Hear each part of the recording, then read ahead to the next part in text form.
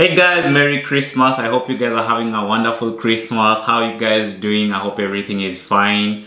This is my minimalist tree. This is how I like my Christmas tree to be. So today I'd like to talk about something. I received this message on my Instagram. My name is blah blah blah. Been watching your YouTube videos. Big up for that. I passed the first and second round of GKS 2022 and I'm waiting for placement. I selected SNU and SKKU. That's Songyungwan. Really tough. I have a few questions. I chose mechanical engineering. Like, is it hard studying engineering in Korea? How are the classes? So I thought it's a good opportunity for us to talk about studying engineering in Korea. And yeah, I'm going to focus on a few things, 6 to be precise. And yeah, let's just jump right into them.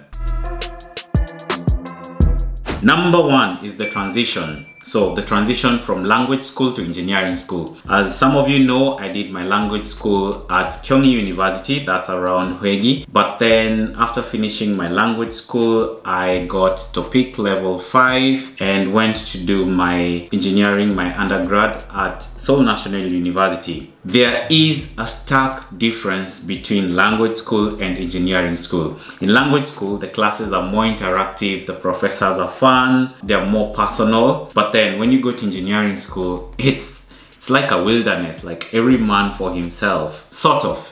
Like, it's a stark transition. So for example, in language school, we had something called domis. These are people who could they're Korean friends who could guide you and help you to settle down. But then in engineering school, there's none of that. Like, you have to figure out your way. You have to be proactive in getting to know the courses and what you're supposed to take and all that stuff. Now that your mind is prepared for the transition, let me talk about the course selection. Each class has a certain number of credits. So it can be 3 credits or 2 credits or 1 credit. And there's a total number of credits that you have to have in order for you to graduate. So for example, in SNE, you need 132 credits for you to graduate. You have the courses or subjects are divided into different categories. You have subjects like subject for liberal education, requisite subject for major, elective subject for major. So subject for liberal education, for example, physics, biology, psychology, Korean history, those are subjects for liberal education. And then you have requisite subjects for majors. For example, most engineering schools will require mechanical engineering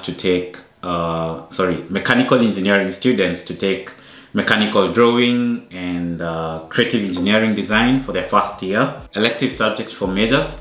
For example, if you're taking aerospace engineering in Seoul National University, you have to choose between control and aerodynamics. You don't have to take both of them. For example, if my interest is more on lift and airplane wings, then you can take aerodynamics. If my interest is more on the control system, then you can take control. This thing is so confusing that you have different categories, you have a number of credits that you have to take from each category. And the most important thing is, before you join engineering school, go to the department's office and ask them for a list of credits and how many credits you're supposed to take from each category. The third thing I want to talk about is past papers and the groupings. In engineering, for example, most of my examples are going to be from SNU.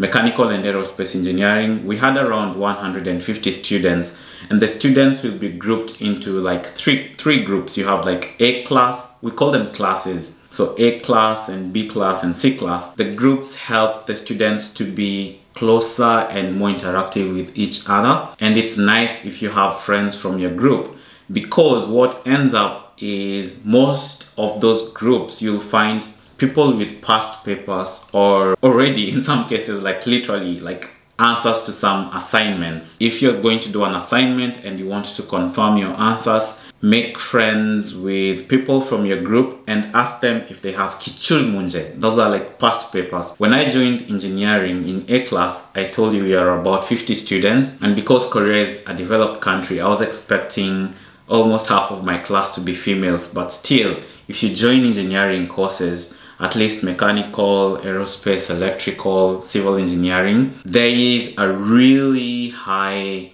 male to female ratio. In A class, which was my class, we had like 50 students and only 3 of them were girls. I'm only talking about this because the person who wrote this message to me is a girl. The fourth thing I'd like to talk about is the language. So are you going to do most of your classes in English? Are you going to do them in Korean? In engineering, most of the work that you're going to do will be maths. You'll be calculating and doing a lot of mathematics, at least in SNU. So the language is not that important. But when it comes to liberal arts classes, some of them might not have any English substitutions. So in SNU, some classes, for example, you have Calculus 1, you have an English class and a Korean class, but some of those courses don't have any English substitutions. So most of the classes I took were actually in English, even though I studied in Korean. Even some classes which did not have English, especially in engineering, the professor will allow you to write your answers in English because the textbooks, most of the textbooks which they use are in English. You will have textbooks which have been translated into Korean. This is funny. I talk with my Korean friends and they tell me it's easier for them to understand English textbooks than textbooks which have been translated into Korean. Even if you have a Korean class, you can request the professor to submit your assignments in English. I know this is not the case in most universities, but the silver lining is if you're going to do engineering, most of the work you're going to do is going to be mathematics. Graduate school classes and internships. What most people don't know, especially undergraduates, is you can take graduate school courses, and I usually encourage people, especially seniors, to take at least one graduate school course because it's going to give you a good picture about your future. So if after graduation, do you want to go to graduate school or do you want to go into the labor market? So you can take a few classes from graduate school, and also you can request your professor to do an internship in the lab, and you're going to have a good first-hand experience about how it feels working in a Korean lab, the working hours, and it's going to give you a general overview of how your life is going to be if you transition to graduate school. I asked my professor if I could intern in his lab for, I think, 1 or 2 semesters, and he said yes. I wasn't really involved in the project in his lab because I wanted to learn more about aerodynamics. That's why I went into his lab. So, but then you have people who help write theses, and I even know a friend who published a thesis while he was in his undergraduate working as an intern in the lab. So number 6, and the last thing I'd like to talk about, is clubs and organizations. I think in America you say sorority or something. Anyway, I had 2 clubs and they served 2 totally different functions. Number 1 is I play field hockey, so I joined the school field hockey team. I was really close. Actually, I was closer to my field hockey team than students from my major. And then for my major, I joined a club called Polaris, and in Polaris you could make a simple robotics projects. So I remember my project I was trying to make was really simple. You're using a color sensor, so you could sense if an object is black, white, or red, or blue, and place it in a certain container, because I wanted to think about,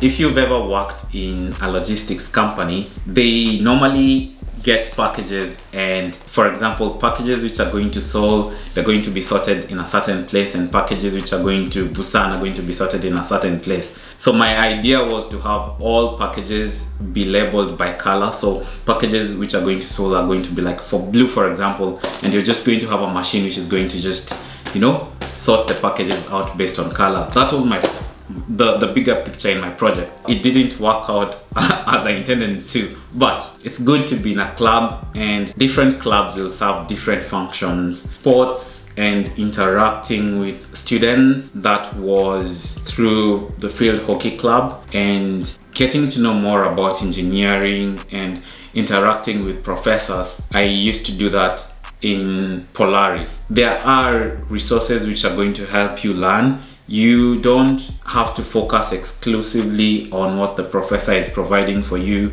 or the recommended textbooks. You can go online. In SNU, there was a creative lab, so If you have a project, you can go to the creative lab and they'll help you learn about fabrication, about how you're going to proceed with the project. Take advantage of these resources, join a club, and have a Merry Christmas. Thanks a lot for you guys who've subscribed to this channel. It's nice for me to interact and share what I learned about Korea. So if you have any questions, don't hesitate to ask me. Peace and Merry Christmas. Bye.